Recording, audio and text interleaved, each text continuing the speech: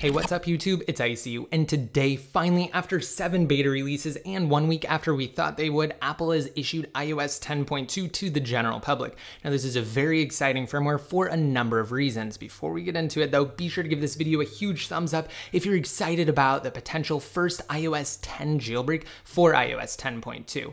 Now, it's exciting from a non-jailbreaker perspective because it brings a number of new features to the table, including a brand new TV application, which is absolutely awesome, by the way, tons of new emoji and restylized old emoji, as well as so much more. There are a number of bug fixes and also stability improvements on iOS 10.2. In fact, from the about week or so that I've been using it on my daily driver, my iPhone 7 Plus, I've noticed a better experience overall, including better battery life, less lag, and less glitches. iOS 10.2 is as stable as it should have been when iOS 10 first launched. And from a jailbreaker's perspective, like I'm sure most of you guys are watching this video from, there's also a lot to be excited about because this may be the first firmware that Pangu finally targets for an iOS 10 jailbreak.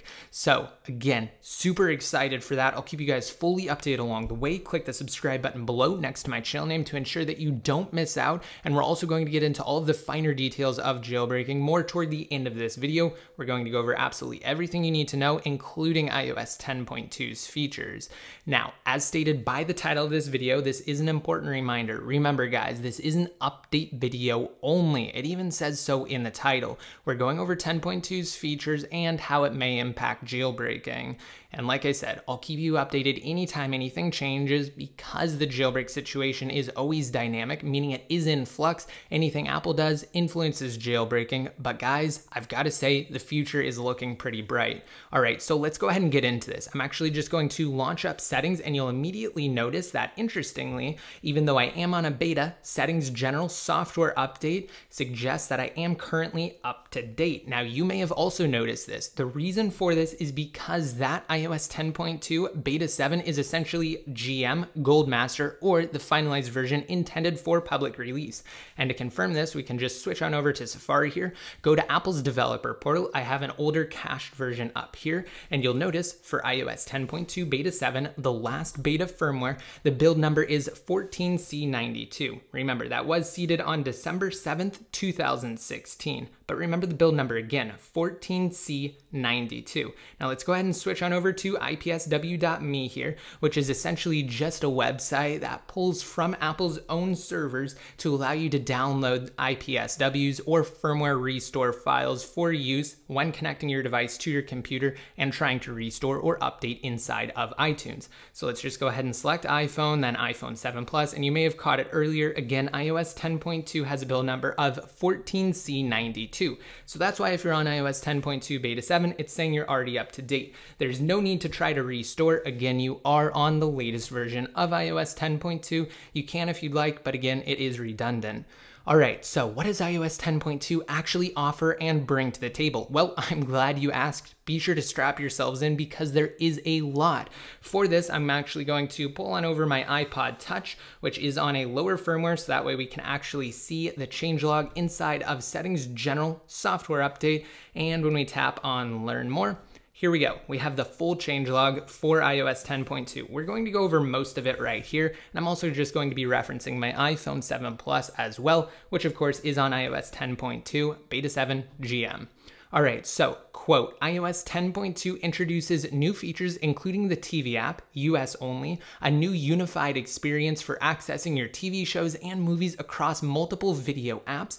Emoji have been beautifully redesigned to reveal even more detail, and over 100 new emoji have been added, including new faces, food, animals, sports, and professions. This update also includes stability improvements and bug fixes. And guys, that's what I was saying more toward the beginning of the video. I've noticed a much better experience on iOS 10.2 than on any previous iteration of iOS 10. Of course, that's to be expected, but Apple has really done a lot of stability improvements in iOS 10.2, so definitely good on them. I'm really excited for this firmware. Again, it's just a much better experience overall.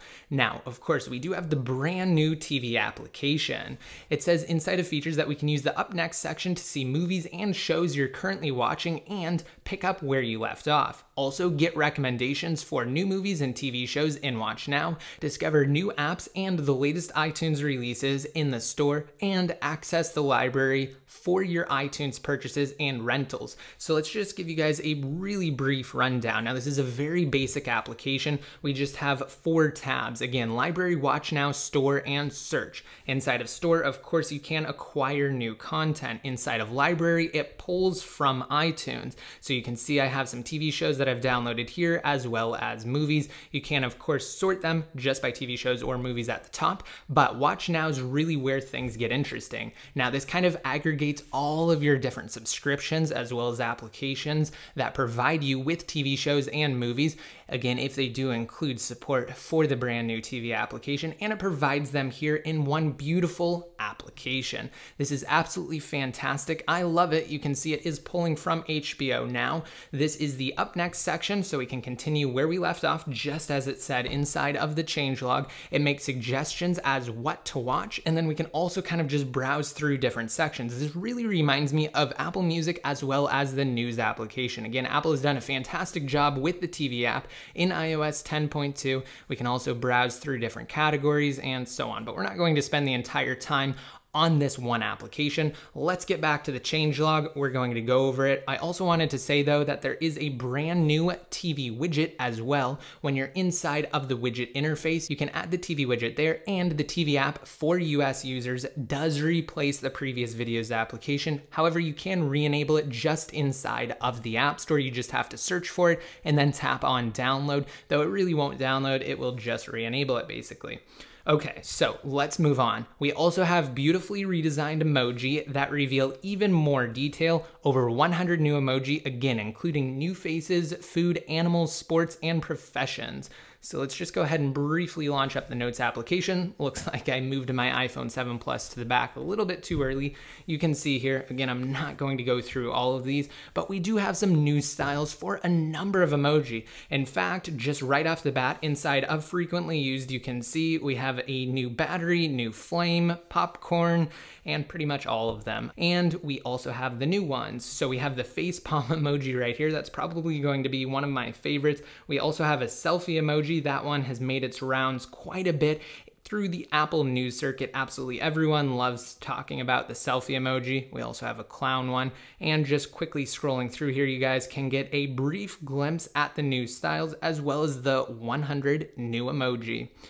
All right, so let's go ahead and move on from emoji, because I'm sure most of you are more interested in some of the other features, because we have some new improvements to photos as well. iOS 10.2, quote, improves stabilization and delivers faster frame rate for live photos, improves accuracy of grouping of similar photos of the same person in the People album, fixes an issue where memories might generate a memory from photos of screenshots, whiteboards, or receipts. Also fixes an issue where the camera would stay zoomed in after switching back from the camera roll on the iPhone 7 Plus, and additional support for raw digital cameras on the iPhone 7 and 7 Plus. That part is absolutely epic. Shooting in RAW is fantastic, and I'm so glad that Apple's starting to allow that as a feature on the newest iPhones. And hopefully they'll start to expand upon that and add APIs for it in the future. We'll just have to wait and see though. As for messages, there are new love and celebration full screen effects when sending an iMessage with an effect.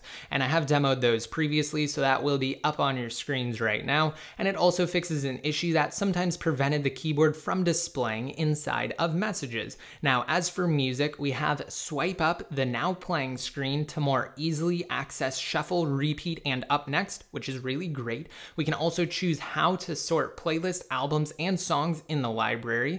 As for news, stories that you've saved for later now appear in the saved section. The best paid stories from channels you subscribe to will now appear in a dedicated section in For You. It's also easier than ever to get access to the next story. Just swipe left or tap next story while reading the previous story or the one that you're currently on.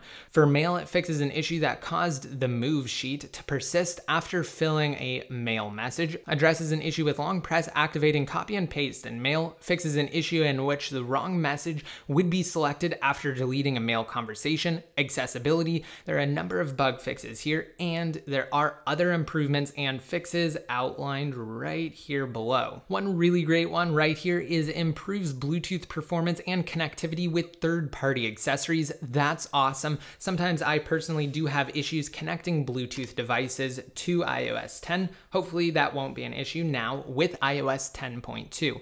Also, the changelog didn't make mention of this, but inside of settings, there is a new preserve camera option that essentially maintains the last mode that you're on inside of your camera app if you have it toggled on. The same also applies to filters. Beyond that, there are additionally 3 new wallpapers for the iPhone 7 and 7 Plus. They're exclusive to those devices.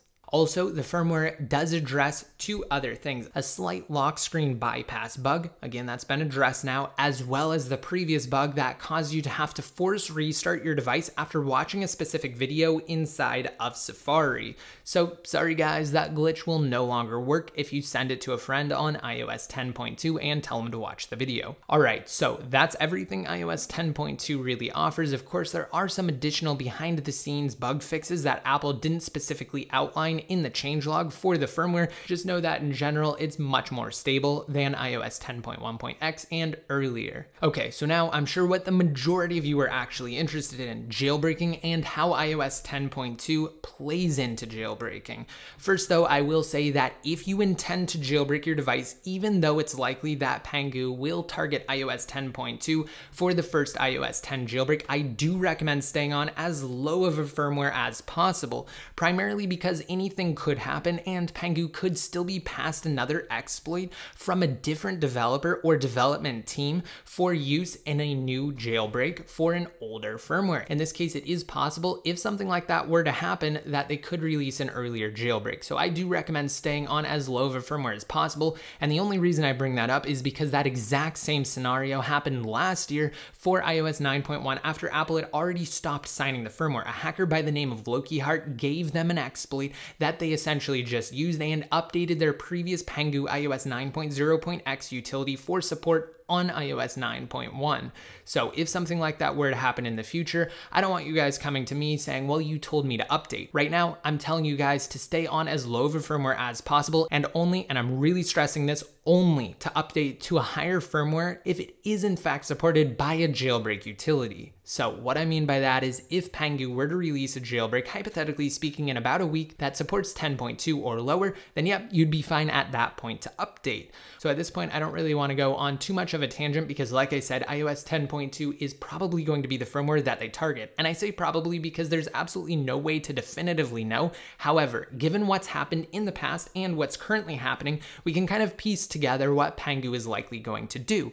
Of course, official jailbreak developers absolutely never give ETAs. They never let you know what they're working on or what firmware they're going to target. The only thing that you can do is look at what they've done in the past and, again, what's happening currently. So since Pangu hasn't already released a jailbreak for iOS 10.1.x, and there are additional security vulnerabilities in 10.1.x that do not exist in iOS 10.2 because Apple has closed them, that definitely bolsters the possibility that they will in fact target iOS 10.2, because we already know they are working on an iOS 10 jailbreak, and if the vulnerabilities they're planning on exploiting for said jailbreak were in fact patched by iOS 10.2, then they would have already have released it. And that same exact concept also ties into why we don't have a jailbreak utility currently, because Pangu is smart. They knew that all of the brand new features that iOS 10.2 offers and brings to the table would cause a number of individuals to actually update to the firmware,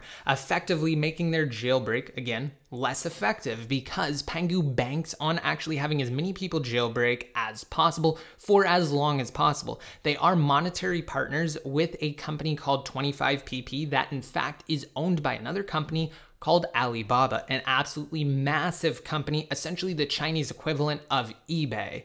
So there's definitely monetary incentive for their partners when it comes to jailbreaking, and they need as many individuals, preferably in China, to jailbreak as possible.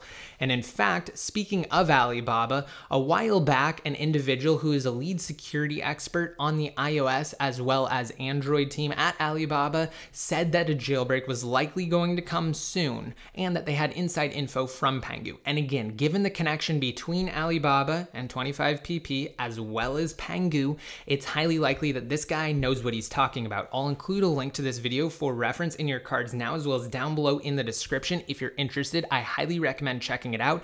During this video, when this news was actually breaking, again, we were right in the dead center of iOS 10.2 beta updates. Now, if iOS 10.2 had closed the vulnerabilities that they were actually thinking about exploiting, then we already would have gotten a jailbreak for iOS 10.1.x. I mean, that's logical, right? So what that means is that if this info from this guy was credible, which it almost certainly is, then Pangu has their eyes set on iOS 10.2. And of course, this is going to be an absolutely awesome jailbreak release, guys, because iOS 10 is the best version of iOS that we've ever had, and iOS 10.2 is the best version of iOS 10. This is the perfect opportunity for Pangu to strike. Like I said, though, anything could happen. Like, for instance, I really don't want this to happen, and I don't want to jinx it, but if Apple put iOS 10.3 into beta testing, that may delay the jailbreak. However, just like what I said on the segment regarding iOS 10.1.x, if that were to happen and they discovered that the new firmware in beta closed the vulnerabilities that they were intending on using, then they would rush it for the current public firmware, again, iOS 10.2. Either way, though, it looks like we could very well receive a jailbreak shortly. Of course, things do happen, so to be notified when they happen one way or another, if we get a jailbreak or if it looks like things may be delayed further and you want to essentially stay in the full loop on the jailbreak situation, click that subscribe button below next to my channel name. You can also like me on Facebook and follow me on Twitter for even more frequent updates. I'm hopeful that I'm going to bring you guys some really awesome news shortly. And until next time, this is ICU signing out.